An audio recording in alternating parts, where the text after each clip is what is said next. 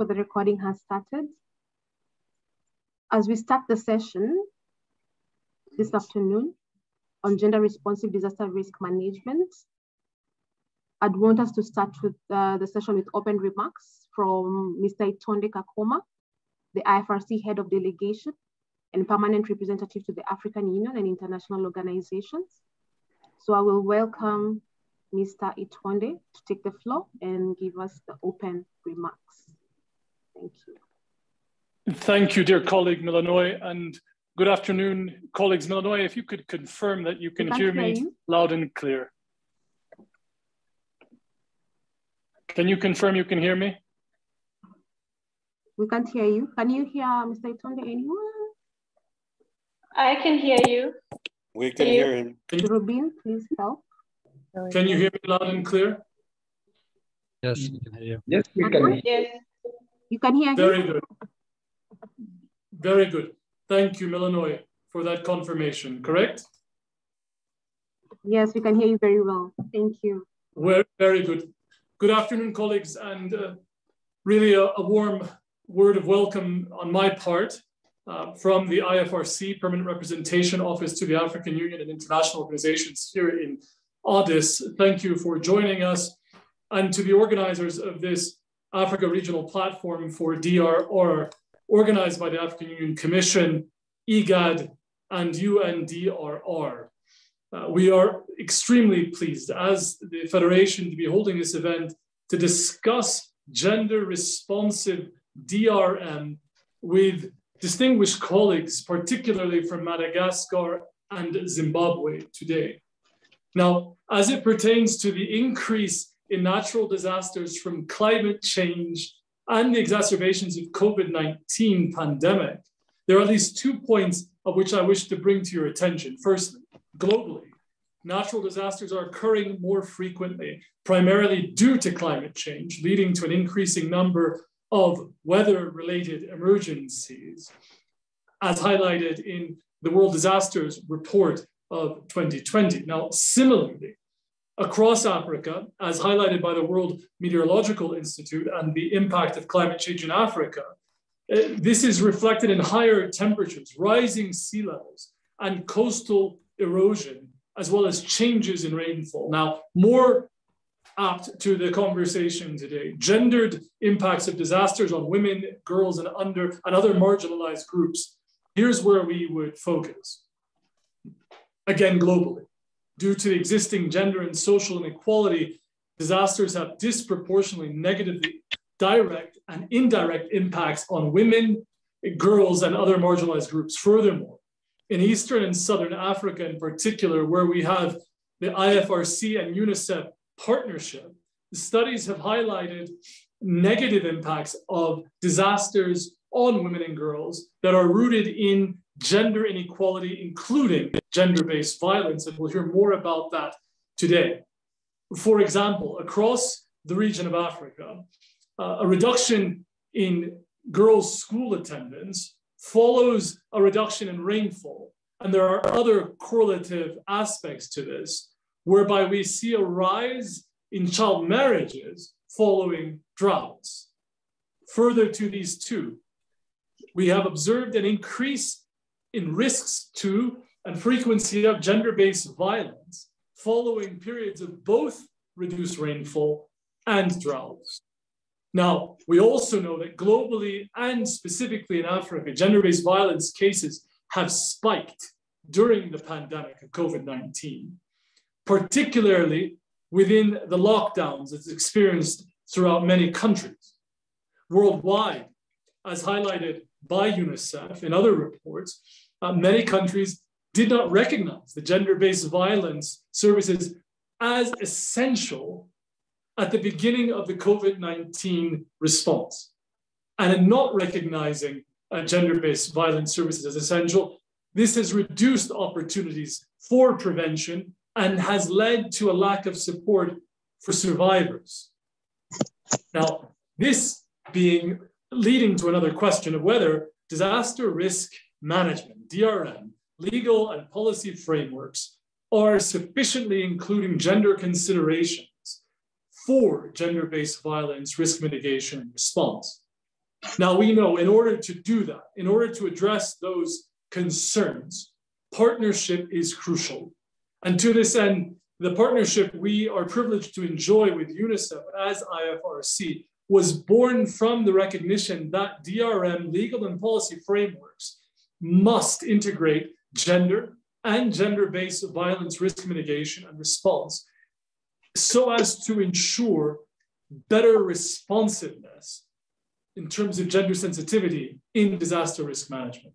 And now out of this shared interest, UNICEF and IFRC have launched a project beginning at the start of 2020 to support and bolster regional efforts as led by the African Union Commission towards the integration of gender, including gender-based violence considerations for risk mitigation, prevention, and response in DRM.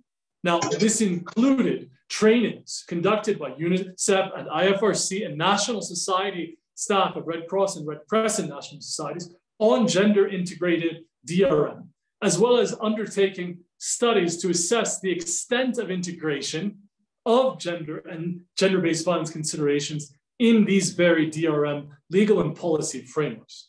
Now, finally, for the study which we launched today and the panel discussion underway, we are really excited for the launching of this report, assessing the extent of this integration of gender and gender-based violence risk mitigation, prevention, and response. We are also very pleased following this to hear from distinguished panelists, notably Lieutenant Colonel Aretiana Fali of the DRM Institute in Madagascar, most welcome, Sally Nkube, coordinator of the Women's Coalition of Zimbabwe, most welcome, and Maurice Taibwa of the East African Community, very welcome, so that we can learn from your experiences and efforts and recommendations to strengthen gender responsiveness in DRM. Welcome again, and thank you very much. Thank you very much, Mr. Itonde, for the great opening. It sets a good tone as we start this conversation on integration of gender in disaster risk management frameworks. So even as we move on, I now want to welcome Anna Myers. Anna Myers is the consultant who led the study on gender responsive disaster risk management. And Anna Myers is a research consultant focused on strengthening gender-based violence and sexual reproductive health programming in emergency preparedness. And she has over 10 years of experience in humanitarian and post-conflict settings. Really, thank you, Anna, for the great work.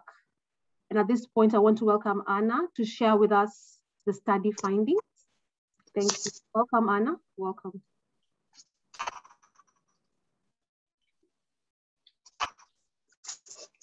Thank you so much, Melanoy, and thank you so much, Mr. Itonde, for such an introduction to follow.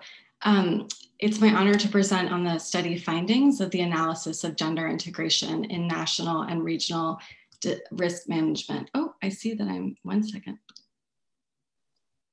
Let me share the other slide. Did that work? Pardon. Yes. Great, okay. So as Mr. Itonde said, this study was in recognition that to reduce the disproportionate negative impacts of disasters on women, girls, and other marginalized groups, DRM frameworks must be gender responsive. And the study questions focused on two things. To what extent are they? And what are some of the challenges, facilitators, opportunities, and recommendations that stakeholders working on this have to share?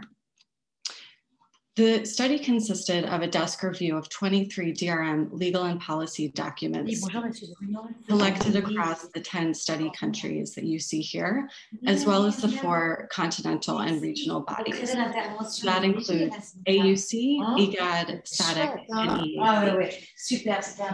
We had consultations as well with 72 UNICEF and IFRC. Oh yeah, of course.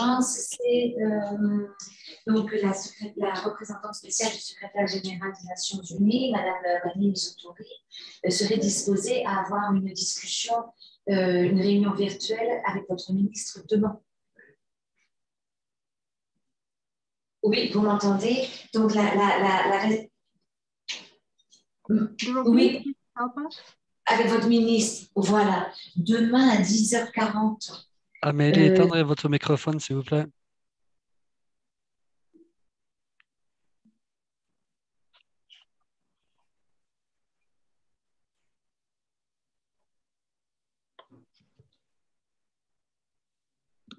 Okay, great. Thanks so much. So we held 72 consultations with UNICEF and IFRC and National Society colleagues, and then had the pleasure of interviewing 61 key informants. And those included representatives from DRM institutes, ministries of gender, and national and international organizations working on gender and GBV risk mitigation, prevention, and response across the regional and continental bodies and the 10 countries. When we're talking about, defining the extent of integration of gender within DRM frameworks, we adapted the WHO Gender Responsive Assessment Scale. And so you can see this here. And we'll focus more on gender blind, gender sensitive, and gender responsive.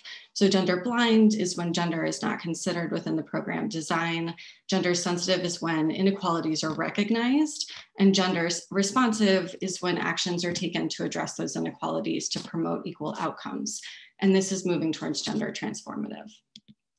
So the results of the analysis were that of the 23 DRM legal and policy documents, you can see here the difference between overarching gender sensitivity and responsiveness versus the attention to GBV.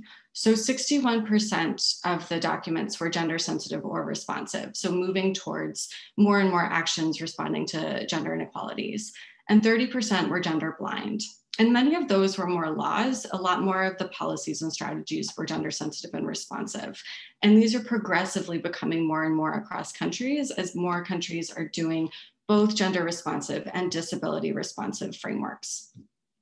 The attention to GBV was less, as you can see here. So 13% were GBV sensitive or responsive, whereas 83% were GBV blind. So really highlighting an opportunity to bring more attention to GBV risk mitigation, prevention, and response in DRM. The areas of integration that different countries are integrating gender into for their frameworks, as well as those implementation of frameworks, are quite widespread, as you can see. So ideally, you would see gender integration at every stage, and multiple countries were doing this. And this would be the same for implementation of ensuring those gender considerations, including actions to address risks of GBV, would be taken at all stages of the framework and all stages of implementation. So stakeholders spoke of numerous challenges, facilitators, opportunities, and recommendations in developing and implementing gender responsive DRM frameworks. And we're just going to share a few today, but there's quite a bit more in the report, and specific countries' works are detailed as well in the report. So some of the challenges: competing priorities and limited staff resources and time led to gender considerations being more ad hoc or thought to be done a little too late.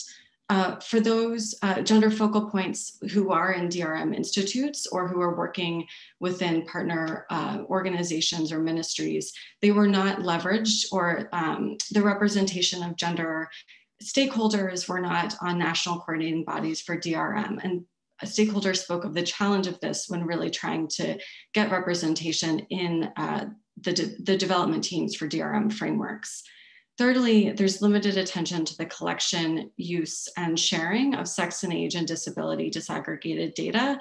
And this could be too that sex and age disaggregated data are not actually mandated in the Sendai monitoring framework.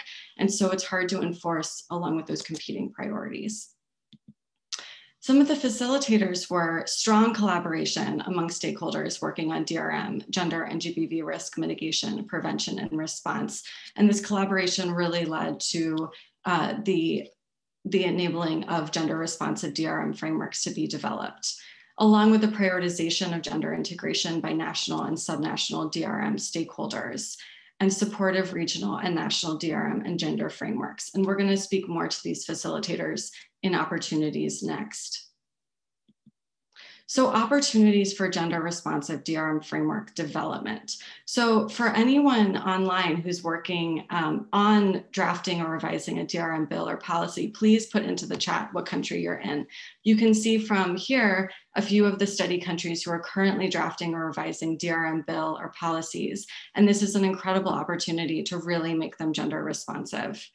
And those countries that are awaiting adoption of DRM frameworks, some from the study are listed here, but this is spoken of by stakeholders, another good opportunity to check in on the gender integration that's been done.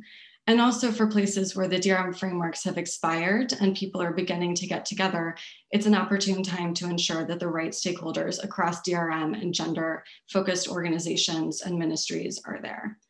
And as well for gender or GBV prevention and response policies that reference disasters and really speak to the necessity of a continuity of services during disasters.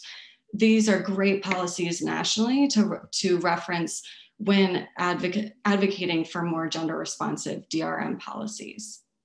And as well, in the AUC and EGOD strategy, there are action items to develop guidance for how to develop gender responsive DRM and CCA frameworks. So currently global and regional guidance on this doesn't exist, but AUC and EGOD do have it in their strategies and we'll be looking to do that going forward. And this is a wonderful opportunity for the development of gender responsive DRM frameworks along member states. For opportunities and implementation, so DRM institutes can leverage and include the leadership of national and community-led organizations. And Sally will speak more to this in the panel, but this was seen, for example, in Burundi, where there is a national GBV response organization that's an implementing partner to the national coordinating body, really highlighting the important role they play at ensuring survivor care all the way down to community levels for DRM. And DRM institutes can foster new partnerships for sex and age and disability disaggregated data. So for example, in Uganda and Kenya, there's new partnerships between ministries and the Bureau of Statistics to really look at this. And the AUC and RECs and member states can utilize quite a number of regional response efforts that are happening and working groups and platforms. So for instance, SADC is having a number of new regional response mechanisms that could be gender responsive. EAC has started a GBV working group and AUC has a gender platform. So there's a lot going on that will support the implementation of DRM frameworks that are gender responsive in the region. And recommendations. So looking on the national level, stakeholders spoke to the importance of always considering GBV risk mitigation, prevention, and response as a core component of gender integration. And the DRM frameworks can be designed using a participatory process. And this really enables gender and disability responsive DRM frameworks. So for instance, in South Sudan, this was done with the DRM Institute working in close collaboration with the Ministry of Gender and doing numerous consultations with women's organizations and youth networks on national and subnational levels to ensure that that process really enabled a gender responsive DRM framework in their development. And to institutionalize gender responsive DRM. So we'll hear a lot more about how Madagascar is doing this in the panel. But for example, in Mozambique, they have a gender strategy for the DRM Institute in this effort. And to invest in subnational DRM, recognizing communities as first responders. So for example, in Kenya, they've done a lot of focus on subnational DRM framework development that are participatory and really engaging communities, recognizing their role in responding to disasters, and strengthening planning and coordinating among national and subnational stakeholders working on DRM, gender, and GBV prevention and response. So this is critical, and we'll hear more about this in the panel as well, but really ensuring that close collaboration at all levels between ministries and international and national organizations. And finally, for recommendations on the regional level, stakeholders spoke to ensuring gender responsive DRM initiatives are working across DRR and gender units, as well as DRM institutes and gender ministries in member states. And then many stakeholders as well spoke to the importance of learning from neighboring countries of what they're doing for gender responsive DRM. And it was a recommendation regionally to hold more learning opportunities so they can share. and invest in the leadership of regional platforms representing women, youth, and other marginalized groups. So on a regional level, there's quite a bit, for example, the Africa Youth Advisory Board, and these types of platforms are instrumental in ensuring inclusive, gender responsive DRM at regional and national levels. So thank you all so much. This is just a snapshot of the report and the findings, but very excited to hear a lot more from the panel, and the report link will be available in the chat soon. Over to you all. Thanks, Anna, and thanks for sharing already a great country example and regional example. I hope participants that now you want to read the whole report. It's being officially launched now as we speak during the side event. So you have the link and we'll follow up with all of you. So I'm Emmanuel. I'm the regional advisor for gender for UNICEF for Eastern and Southern Africa. And it's a pleasure for me now to introduce our three panelists. First, we will have the pleasure to have with us today Lieutenant-Colonel Fally, who is representing the National Disaster Risk Management Institution in Madagascar, le Bureau National de Gestion des Risques et des Catastrophes. A warm welcome to Sally Nkube, the National Coordinator of the Women Coalition of Zimbabwe. And finally, we are very grateful to Maurice Tayeba to join us from Tanzania on behalf of the East African community. So let's start with you, Lieutenant-Colonel Fally, and I'm going to shift to French, reminding all of our participants that we have a live translation available. Lieutenant-Colonel, tout d'abord, merci pour votre contribution. Okay, I also need to switch to French, sorry for that, otherwise I'm, okay. Lieutenant-Colonel, tout d'abord un grand merci pour votre contribution à cette initiative depuis le début et aussi pour prendre le temps d'être avec nous aujourd'hui alors que vous coordonnez actuellement la réponse humanitaire dans le sud de Madagascar. Lieutenant-Colonel, est-ce que vous pourriez partager avec nous comment s'est passée l'institutionnalisation de l'intégration du genre au sein du Bureau national de la gestion des risques et catastrophes? Et est-ce que cette intégration permet aujourd'hui une meilleure réponse dans la crise que vous gérez actuellement dans le sud du pays? Oui, merci beaucoup de nous avoir donné donc l'honneur de faire partie donc de cette importante panel. Effectivement, donc Madagascar a commencé à institutionnaliser donc l'atténuation des risques liés au genre et à la VBG dans la gestion des risques et des catastrophes à travers tout d'abord la stratégie. En effet, la stratégie nationale de gestion des risques et des catastrophes à Madagascar fait mention donc de l'importance d'incorporer la dimension genre dans la préparation et la réponse aux désastres. Il stipule clairement que la SNGRC, ou la Stratégie nationale de gestion des risques et des catastrophes, est étroitement liée au profil des risques et des vulnérabilités de Madagascar et pose comme postulat que les risques naturels sont inévitables, leurs impacts, si les risques naturels sont inévitables, leurs impacts peuvent être atténués grâce à une gestion mieux adaptée en intégrant donc la dimension transversale comme la dimension genre. Ces orientations sont traduites au niveau opérationnel dans les plans de contingence qui sont élaborés et mis à jour annuellement, mais aussi dans les plans de réponse multisectoriels que Madagascar a eu à préparer pour faire face aux multiples crises qui ont affecté le pays, notamment ces 2 dernières années. C'est le cas, par exemple, du plan multisectoriel d'urgence à la COVID-19 qui a été élaboré en 2020 et également le plan intégré donc, de réponse liée à l'insécurité alimentaire et la malnutrition aiguë provoquée par la sécheresse au sud de Madagascar actuellement.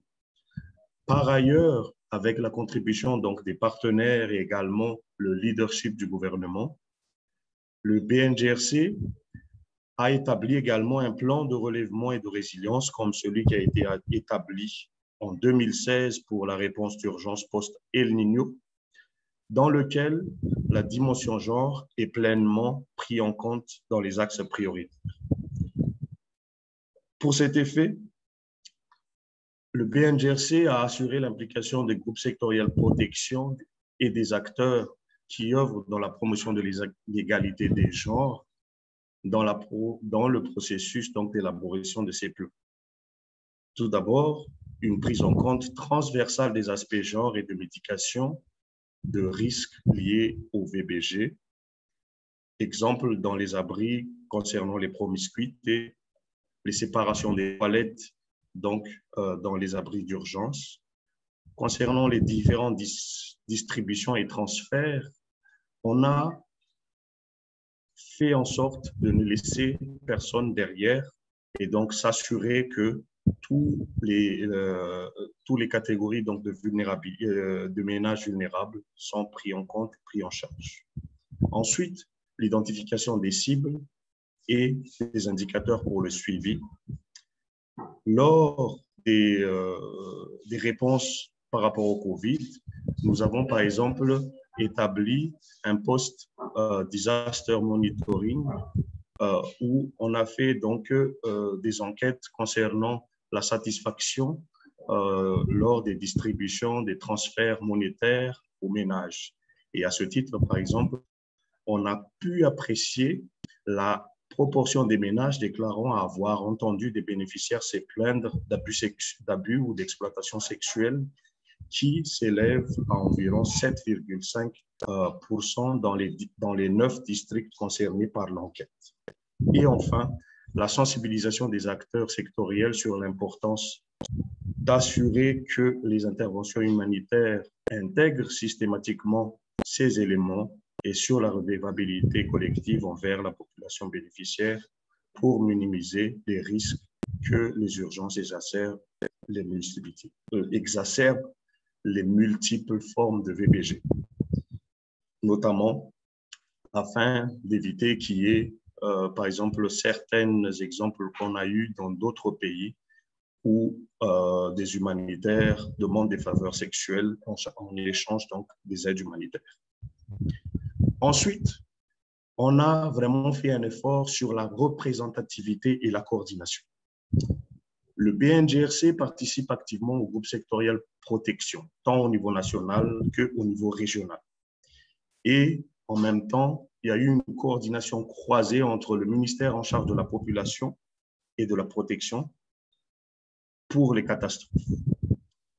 Le BNGRC a été très actif également avec l'UNICEF et le ministère en charge de la population pour donc le leadership de ce groupe sectoriel.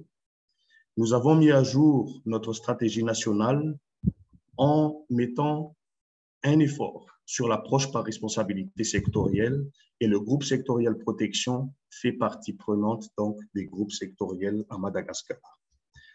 La protection de l'enfant en cas de catastrophe.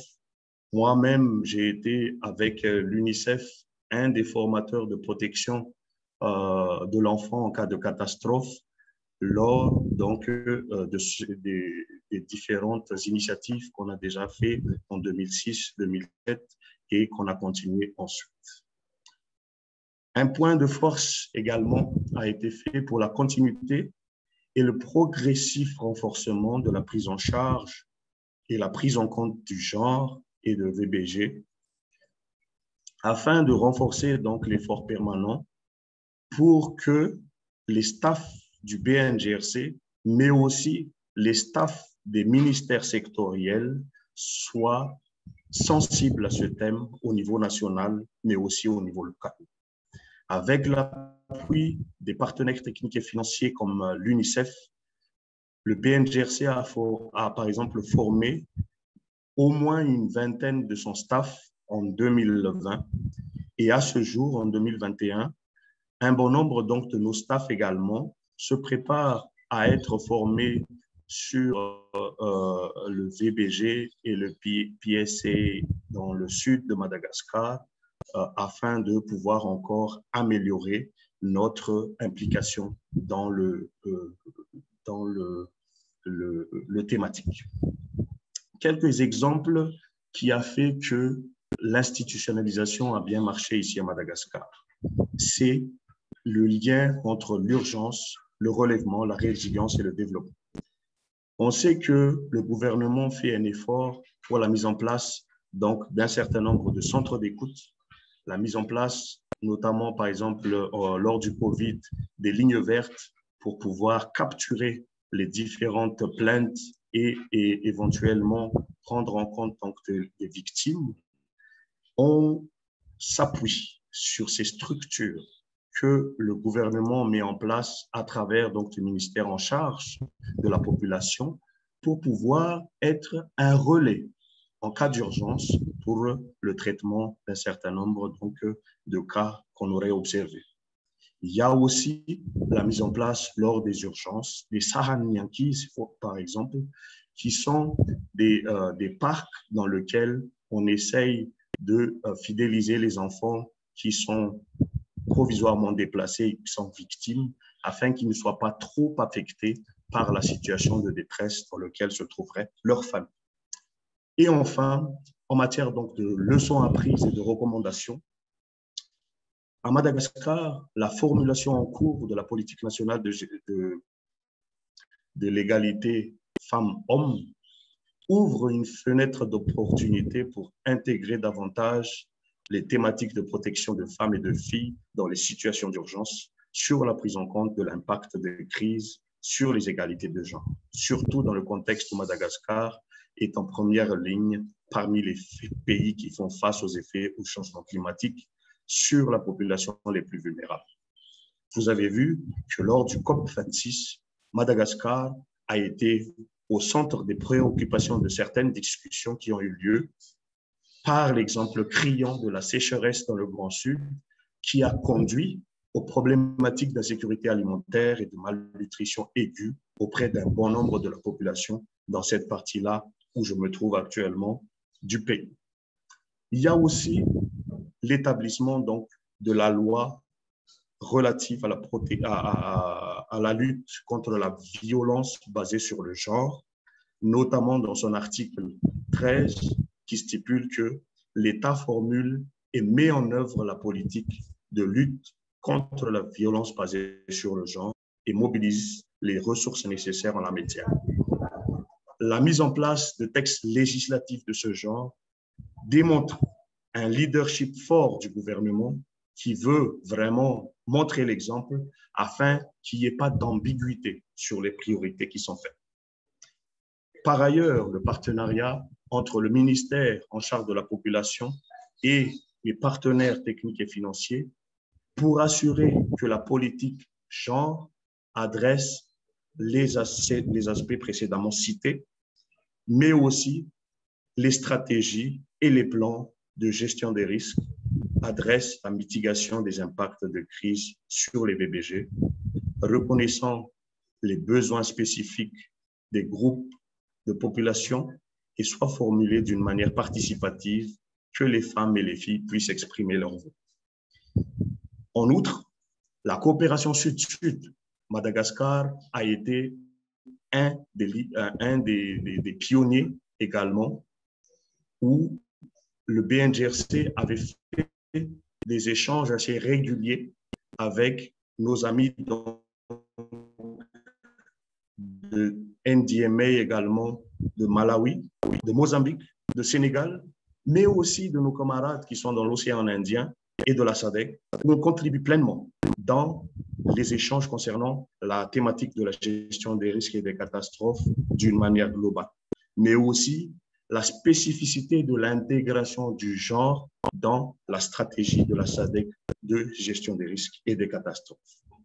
Et enfin, dans le Sud, le déploiement du BNGRC pour coordonner donc les réponses actuelles et la mise en place d'un sous-cluster au niveau local concernant la protection et un groupe de travail PEAS ici dans le sud de Madagascar, créer un contexte propice pour la continuité de la collaboration sur le terrain et au niveau national afin d'avoir un meilleur impact et une continuité donc et la cohérence dans nos actions.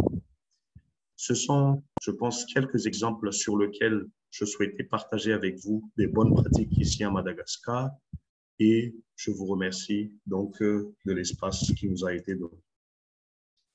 Un grand merci, lieutenant-colonel Fally. Merci pour ces exemples très concrets et aussi d'entendre la collaboration entre les pays. Et c'est aussi ce à quoi nous souhaitons être associés, l'échange et le but de ce side event. So I'm going to shift to English and now welcome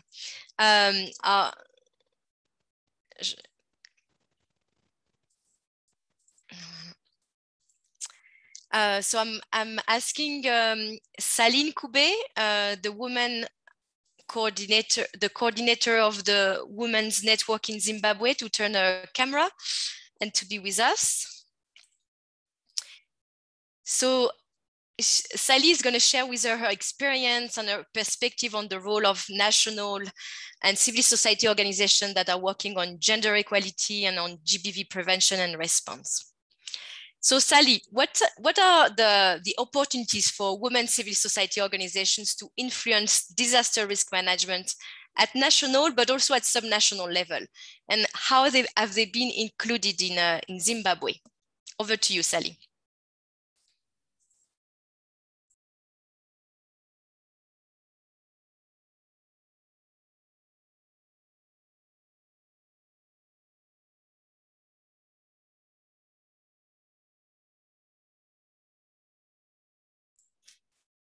And Sally, are you still here? I can't see Sally. I think okay. Dropped off. Maybe we can move on to Maurice. So Maurice, yes. Maybe Maurice, you can go next then. Maurice Tayeba is calling us from Tanzania and representing the East African community.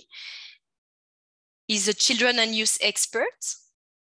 And Maurice, if you're ready, sorry for that, we would like you to speak on the role of regional bodies in gender responsive DRM and how you are helping member states, ESC member states, to use you as ESC, but also to develop national gender responsive DRM. Over to you, Maurice. Yes, thank you very much. And I'm very happy to be invited to speak on behalf of the ESC, and greetings to everyone attending from Arusha, where we have the Secretariat of the East African Community. And for those who don't know, the East African Community is a regional intergovernmental organization for 6 countries, Uganda, Kenya, Tanzania, Burundi, Rwanda, and South Sudan. And our secretariat is in Arusha. We also have the Court of Justice based in Arusha, and the Legislative Assembly, which is a regional parliament, also in Arusha. But beyond that, we have different ministries responsible for ESC affairs in the rest of the member countries. And this question is actually pertinent because the ESC is only as strong as its partner states. All implementation happens at national level, and our role as the regional body is to make sure that we set standards, work with the different international agencies to develop the agenda that partner states follow. We also look at cross-border issues, especially what we are talking about today, issues such as climate change, disasters. And then we also do monitoring of the commitments that countries have made to their citizens through national constitutions, but also through other treaty and legislative instruments at regional and international level. So that's our role. When we come in to only augment what countries have agreed to do. And we don't set the agenda, they set the agenda by themselves, and through the Council of Ministers, which is an organ that sets the agenda, and sometimes through the Summit of Heads of State, we implement that way.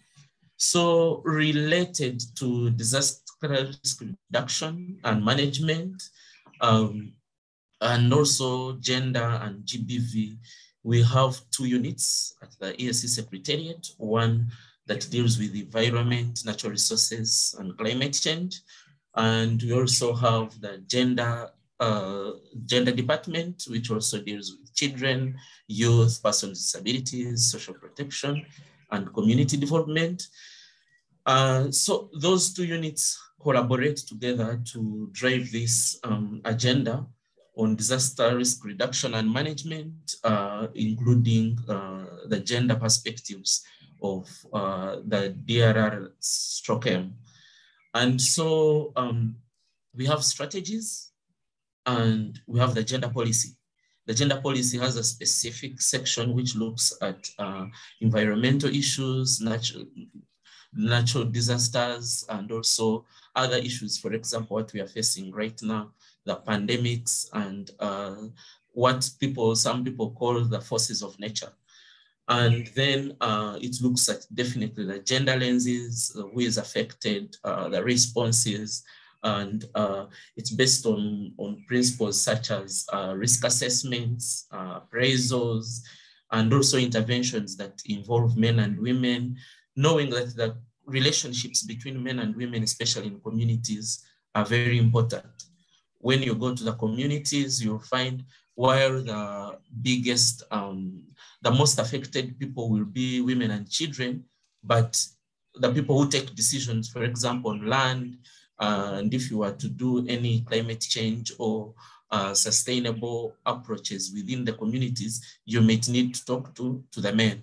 So for us, these gender relations are very important while looking at definitely particular issues concerning the empowerment of women, because we know women come from a different background than men in terms of control, decision-making. So the gender policy looks at all those areas. And we also have the disaster risk management strategy, which was developed in 2012 and reviewed in 2016.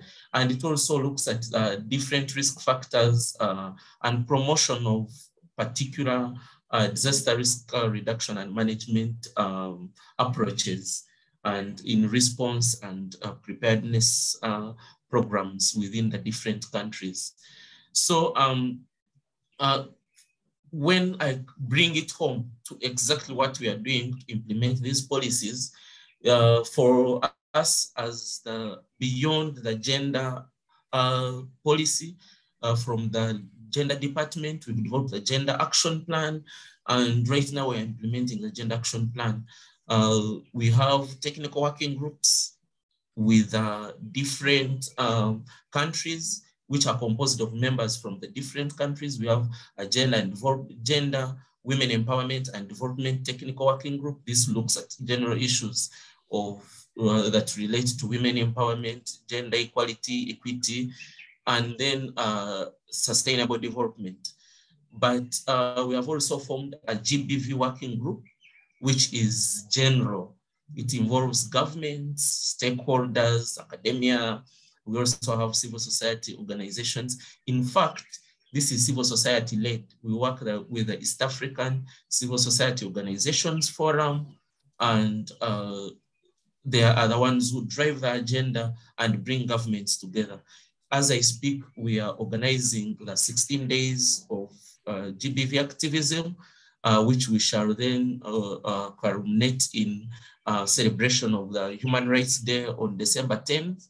And we are working with the YACSOF to make sure that we bring together this gender GBV working group, which we just formed last year during the COVID time, to meet for the first time in Mombasa.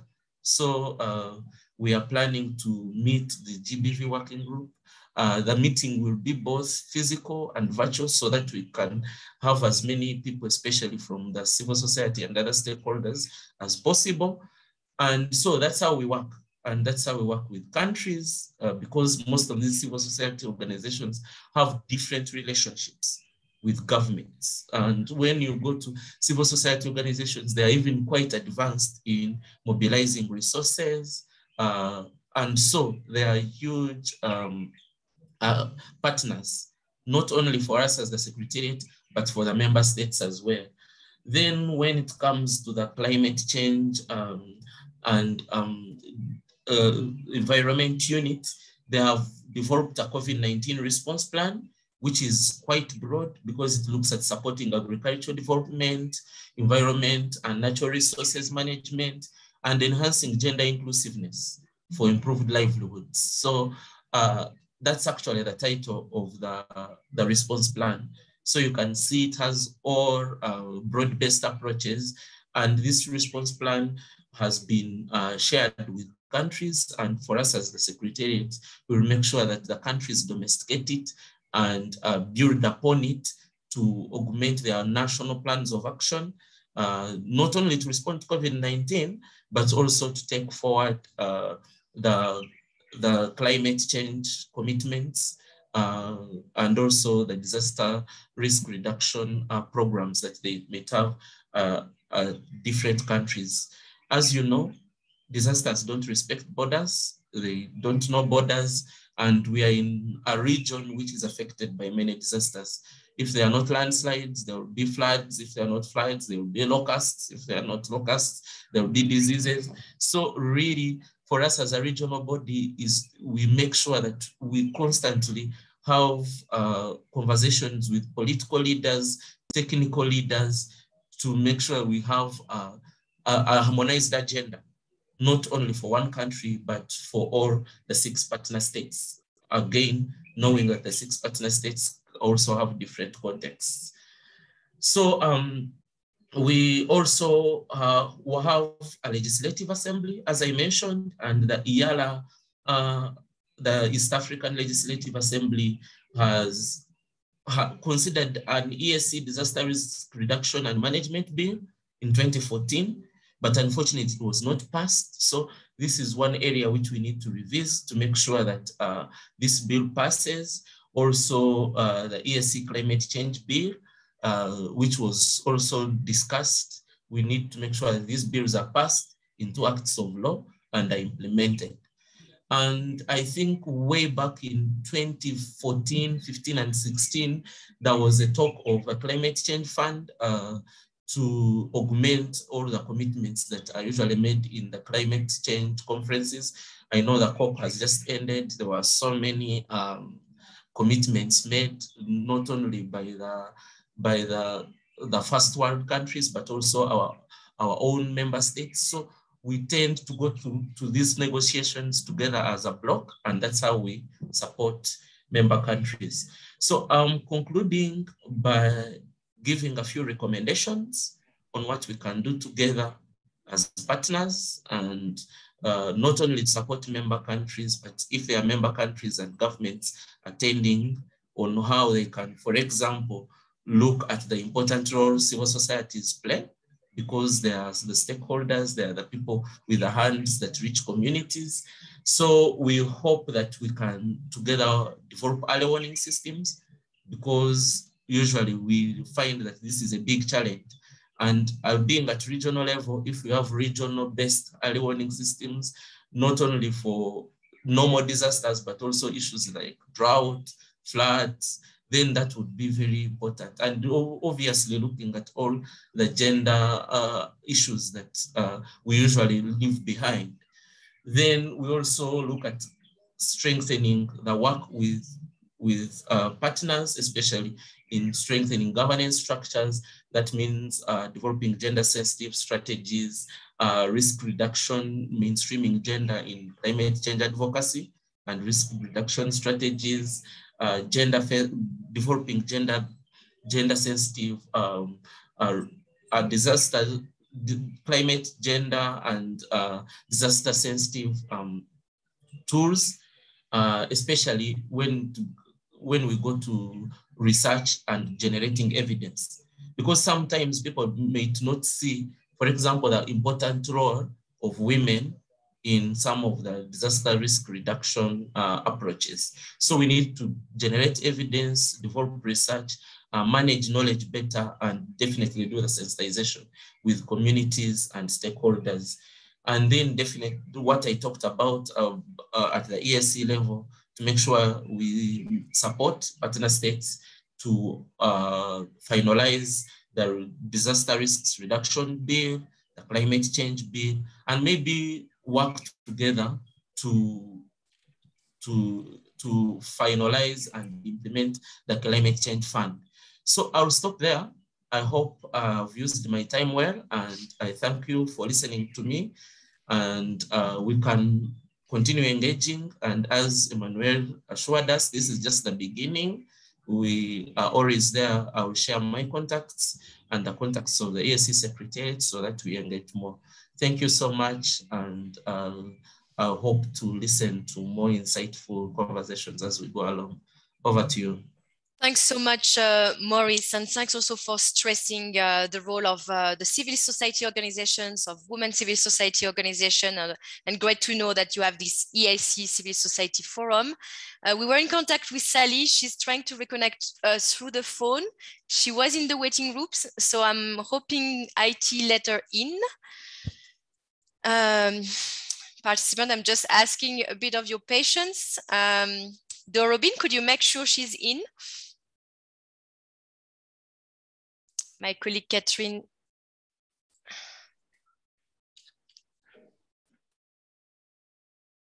I don't see her. Sally now in the room. You let her. So Sally, are you on? I don't see her connected.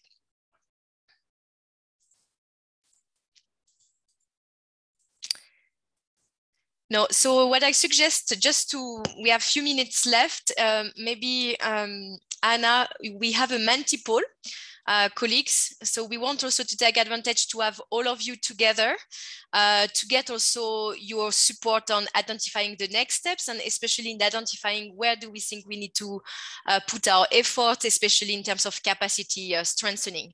So in the chat, you have a link to a Menti poll, so you can click on it. And you can answer. There is very short and few questions. While we wait that maybe Sally will connect. And yes, she is actually. So while you're doing the Menti poll, Sally, thanks for all your efforts to rejoin us. I'm not sure if you can turn your camera, but if you can, you're welcome to do it. Otherwise, the floor is yours to share, how women civil society organizations are involved at national and subnational level in Zimbabwe. Over to you, Sally. Thank you, Emanuele, and thank you, everyone. Apologies for the connections hiccup. So when we look, I also want to appreciate this platform, for it gives us an opportunity to share, to link, to learn, and contribute to strengthening gender-responsive disaster risk management at community, national, regional, and international level. So women's rights and gender organizations and activists and community-based groups have been responding to disasters since time immemorial. Unfortunately, they have been doing the unrecognized work, and they have done that with minimum support.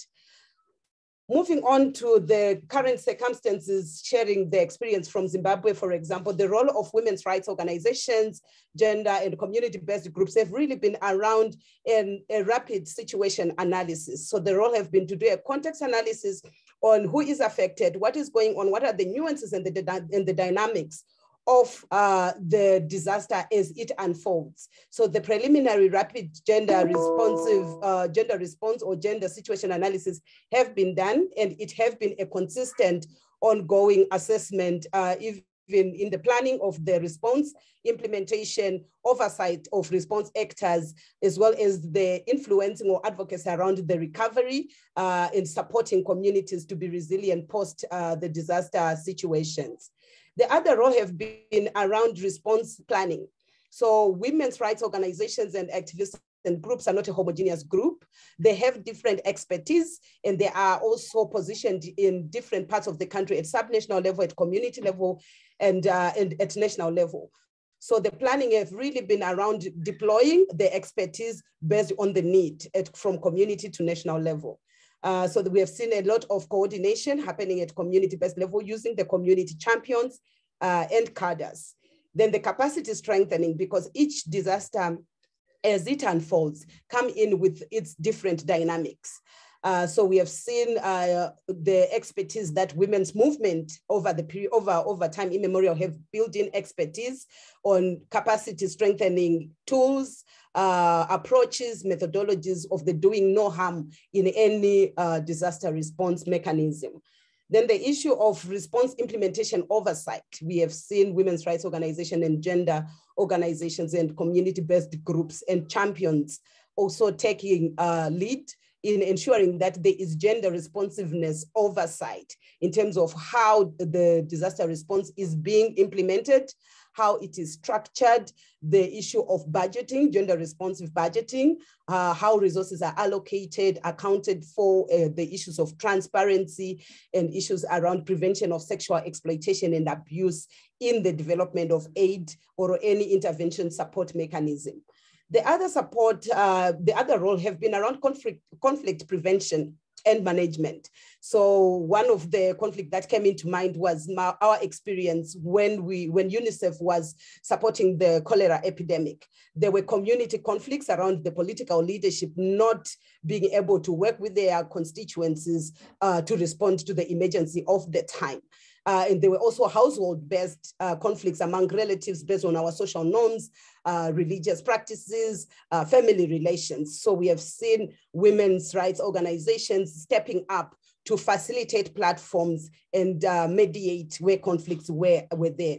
And then in support recovery, there have been also issues around how do we build better together in a manner that is gender responsive, that preserves and observes the rights of people and the dignity of women, girls, men, and women, you know, as well as boys and men in affected communities. So some of the roles have been really around support recovery. And in terms of the opportunities, we have seen that women's rights organizations and activists and gender groups, they have the community presence, they have the contacts, the networks, the indigenous knowledge system of how they have navigated the dynamics or complexities of sometimes how responses are affected by political dynamics of various communities. We have also seen provision of technical expertise. So there's an opportunity that the technical expertise, experiences, contact networks, and already mobilized and engaged community resources in terms of people who are connected to the affected and them having knowledge of the vulnerable population or vulnerable communities and categories of groups. There are also issues around the intersectionalities of women, men, boys, and girls in various affected communities. So women's rights organizations' role or an opportunity for partnership will be around supporting already existing mechanisms to strengthen the gender responsiveness that do exist. The nature of disaster response have also been militarized or having security sector driven. So in the emergence of saving lives versus the dignity and the rights of people, we have seen that how our security sector is trained, deployed, or supported to enforce regulations for safeguarding communities during disaster situations, it has not been rights responsive or gender responsive. So there have been expertise or work at small scale level of trying to ensure that the enforcement of regulations, mechanisms, or any form of national driven that involves the security sector. There's need for capacity strengthening on rights-based approach. There's also need for oversight and deploying gender expertise.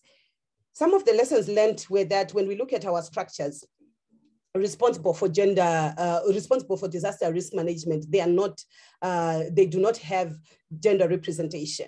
And even in terms of the thematic areas that are assigned to particular committees or working groups, there is an absent, there's a glaring absence of a gender expertise. So some of the recommendation is to ensure that all structures that have to do with disaster risk management, response and recovery, there be a standing expertise that is on the table. We had some advocacy work here in Zimbabwe and would hear some of the pushback to say, but there are women who are experts who are in the committees. So it's not just about the numbers of women or those that identify with any gender of that they choose, but it's about having an expertise or a person who has roles and responsibilities to ensure that gender responsiveness by policy, practice, resource allocation, accountability mechanisms, and tracking to learn, because when we talk about gender responsiveness in disaster risk management, it's not static. Gender dynamics shift So there is a need for us to ensure that the structures have a standing role, responsibility, or duty bearer who can be held to account and ensure that their expertise is supported. The other issue is around ensuring that the enforcement mechanism by deployment, by methodology, by approaches are strengthened in capacity on gender responsiveness, and they are also held to account where there is gender discrimination and also violation of rights thereof. Then looking into the issue of dignity, preserving the dignity of survivors or those that are affected by different forms of disasters, we also learned that the dignity kits are not standardized. They are different and they also vary. So some of our recommendations include the standardization of a minimum package of a dignity pack that is informed through consultation of communities. So that there is engagement of diverse or involvement of ensuring that disaster risk management is gender responsive. Lastly, there are harmful practices in response, where we then look into there is a saving life mode, and saying we don't do gender, we are saving lives. So saving lives in a manner that is not gender responsive will actually harm us more. So the harmful practices of always putting, no, we are not doing gender, we are saving lives, it's something that we are recommending for us to transform. So we have seen lastly that there are no platforms for always reviewing like this platform to say, how are we faring? How are we performing? What are some of the gains? What are the learnings? How do we also tap into indigenous knowledge systems? And how do we support women's rights organizations and communities? Because whether there's a project or not, whether there's funding or not, they are responding and they have gained expertise. So our role is to build on that expertise and support them.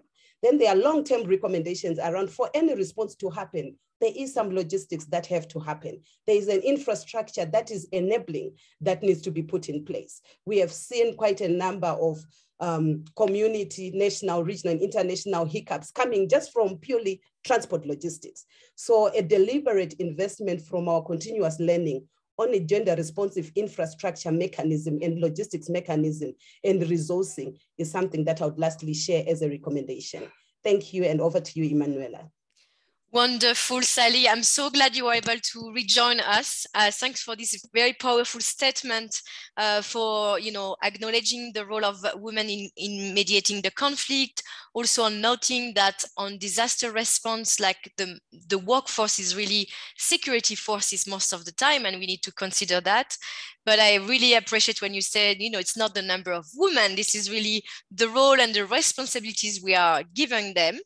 And as you said, even if there is no funding or no project, the women are responding anyway. So that was beautifully said. And I think that's a great way to end our side event. We passed the hour. Thanks for all the participants to stay with us. We'll follow up with you with a report. Please disseminate. I want to thank my colleague from IFRC, Milanoy, also Anna, who has been really the lead author of the report and has put us together throughout. A big thanks to Lieutenant Colonel Fali, to Maurice, and we count on all of you who have connected to continue to help us to center gender in disaster risk reductions, but also on climate change adaptation. So enjoy the rest of the day and the rest of the conference. Thank you.